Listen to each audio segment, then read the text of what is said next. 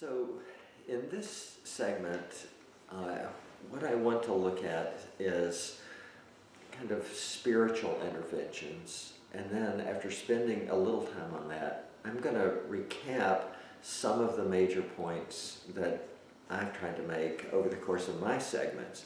And I'm sure Jen will have done that with her segments also. So one of the spiritual interventions that is a very important intervention is prayer. So, of course, praying for our clients is what most of us do, but often that prayer is outside of counseling. If I pray for my clients, if both of these clients are Christians, both these partners are Christians, and they want prayer explicitly, well, of course, I feel comfortable praying with the partners. Some people do not. It's okay. You do what you feel comfortable with and what your couple feels comfortable with both people involved. So praying for your couples is one thing. Praying with your couples is another thing, where you may have a time where all of you pray. But one of the things that is, I think, one of the most astounding findings in the last probably 10 to 15 years of researching couple therapy is a finding by Frank Fincham and Steve Beach. Frank Fincham is at Florida State University, Steve Beach is at University of Georgia. And they have worked just a very systematic research program in the effect that couples praying for each other has on their relationship. Now, it's very important how the partners pray for each other. So they need to pray for each other in a way that builds the other person up, that prays for the well-being of the other person, and not a way that kind of is to get God on my side and, oh Lord, I pray for this person to stop drinking, where I'm trying to use God to, correct this person. So no, to be really effective, the partners need to really be praying for each other's well-being. This has been an amazing systematic study over a period of many years that Fincham and Beach have done. They have shown that this produces changes in people's attitudes toward each other, in their satisfaction with their relationship, in their brain activity, in the chemistry in their bodies, in their behavior. This will actually really transform relationships. It's really important that they pray for the well-being of the partner. Now, there are other types of spiritual interventions that you can use, and you want to be careful in all of these that both partners agree that these are appropriate.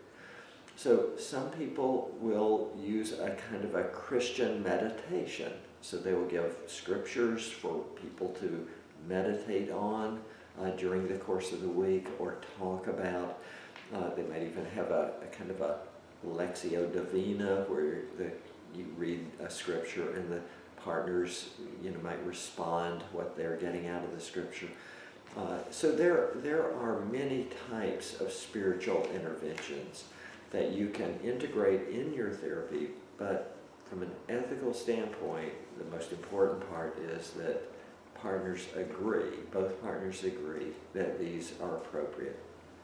So let me try to just recap a couple of the main points that I've tried to make in the number of segments that I've done. The first of these, since we've just talked about spiritual interventions, the first of these is like, remember why the couple came to you. They came to you for help with their relationship. They probably did not come to you for spiritual advice and spiritual direction, unless you might happen to be trained as a pastoral counselor. But you got to keep your priorities clear to be ethically involved with these couples. And the clear priority is you have an implicit or explicit contract with them to work on their relationship. And that's number one. And the spiritual is extra added attraction. So, second, remember that God is at work in people's relationships. That takes a great burden off. I don't have to do it all. You know, God is going to bring about God's ways in a relationship. So I need to be open to God's intervention. I need to be flexible. I need to be attentive to the Spirit's work in me and helping me discern what's going on. And we need to work on this as, you know, God working in the relationship. Also, I don't have to do it all because there are many resources that I can use. There are perhaps people that these people can connect with that are in their church or in their life, in their community, that can provide lay support and lay help. There are pastors that are very good at providing spiritual help for couples. So, you know, I want to help them engage the people in their life that can help them the most, so that they have put together, they've put together a team of folks that they trust that can help them. Also, both people, remember, we've just made this point repeatedly, both people need to be willing to engage in the interventions. So your job is often to help two people with really different agendas from each other to get on the same page and be able to cooperate so that they can maybe move closer together. This includes working on forgiveness. It includes working on spiritual interventions. It includes all kinds of things that they might differ on, and you're going to work with them to work together. This is, of course, what we all know. When in doubt, consult. This is the ethical responsibility we have. We have lots of things we can consult. We can consult resources, but we can consult supervisors. We can consult peer supervisors or just colleagues that we work with and want to be able to share and get their opinions. We consult in prayer. We consult with God. And so when in doubt, consult. Take care of yourself. If we are too stressed out because our caseload is too big, or somehow other things are going, you know, haywire in our life, we're not effective counselors. So we want to take care of ourselves and recognize if we are in some way impaired and can't really help a couple. Maybe this couple has similar issues to issues that we might be having, and so we're kind of proving our own solutions. Don't want to get in that situation.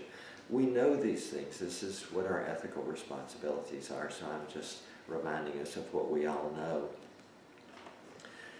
And then, in case I didn't mention it, when in doubt, consult. So, of course, this is our fallback. You know, we don't have to solve everyone's problems. We have a lot of people in our life that can be our supportive community.